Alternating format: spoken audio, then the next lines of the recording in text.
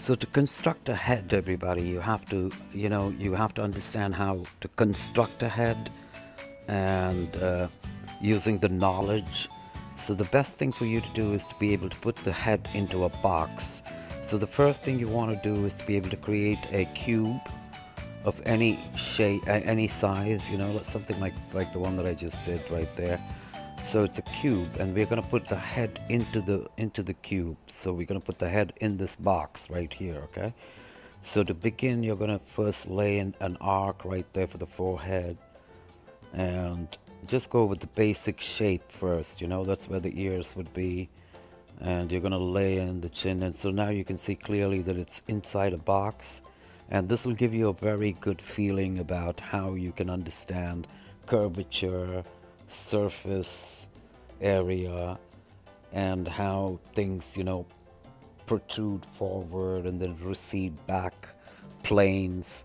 And you're using these guidelines. You see how I'm using the guidelines for the eyes, a straight middle line, a simple line for the nose, another simple upper lip and the lower lip. Map them out first, the best way when you're constructing it. And so because you have this box around the head, it'll give you a good feeling about how things are protruding forward and receding backward. So then the next thing is to make sure that you follow those guidelines and you lay out your basic head. This would be the underdrawing over which you can create a character out of this, and I'm going to show you right now how to do that. And once again, you have to keep in mind all those planes, the area between the eyes, just the circle for the nose, the areas, the planes where I drew the lines by the eyebrows, right in the middle, between the eye and the ear. These are all planes. You see where I'm not drawing these lines right there? These are the planes that you're going to put shadows in to create the effect of like a sculptural effect, three-dimensional. So we're going to pop out of the 2 dimensions and move into the 3 dimensions, So once you have this basic thing, the next step is for you to erase all of this, all of those guidelines. And it's going to just simply reveal to you the actual drawing of the head, and it's more kind of realistic because it's more in perspective. And the next thing is very easy for you to then now begin to add and bring character to the head. Here I'm making it look like a punk kid or whatever,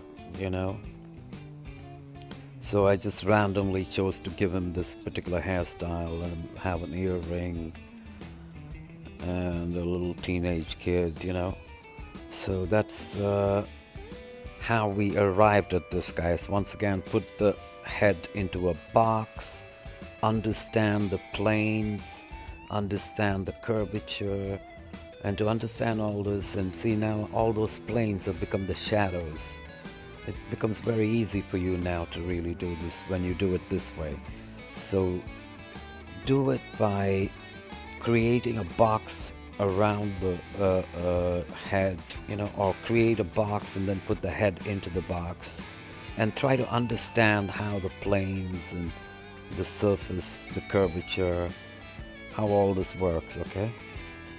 And so here we have the head now, and it's a little bit, and it's a character design, really. So here I'm making a character. You can create anything you want. So there's your character that I'm double-upping from basic. And you see how I arrived at this from drawing those middle lines and those straight lines using a ruler and marking and mapping out everything. And and you can imagine this if you put them back into a box. You see, just like I'm doing right here. That would be exactly what I'm talking about, like to imagine him being in a box. And when you do that, make sure you have those lines in the back as well. So it's like a see-through box and he's inside the box. This is going to give you a very good way to double up your drawings, guys. So make sure you practice by drawing heads into a box.